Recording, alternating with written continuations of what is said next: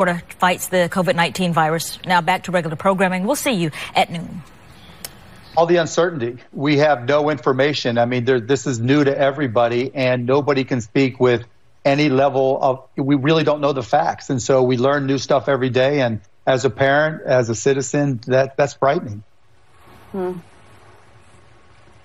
Hey, Mark, it's Megan. I know that you have teenage children, and we have all seen these videos of these spring breakers in Florida partying and saying, if I get coronavirus, I get coronavirus.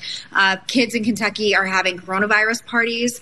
Why do you think this serious message, for whatever reason, just isn't translating to a lot of, and I've been corrected, Generation Z kids, not millennials?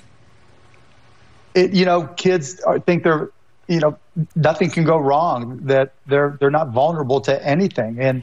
And I mean, I had to have the conversation with my 16-year-old in particular. I mean, when this all first started happening, it was like, well, I'm going over to my friend's house. No, you're not. Well, they can come over here.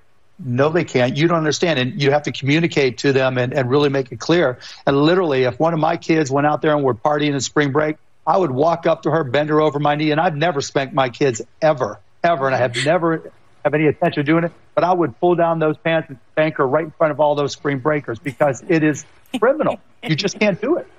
I'm with you on that, Mark. This is Sunny. Because I have a 17-year-old and I had that same discussion with him. You can't go anywhere and they can't come here. In January, though, experts were raising the alarm about the coronavirus to President Trump, and some say that his refusal to respond quickly, efficiently, appropriately enough costs lives, American lives. What are your thoughts about his leadership during this pandemic? I'm not a fan of President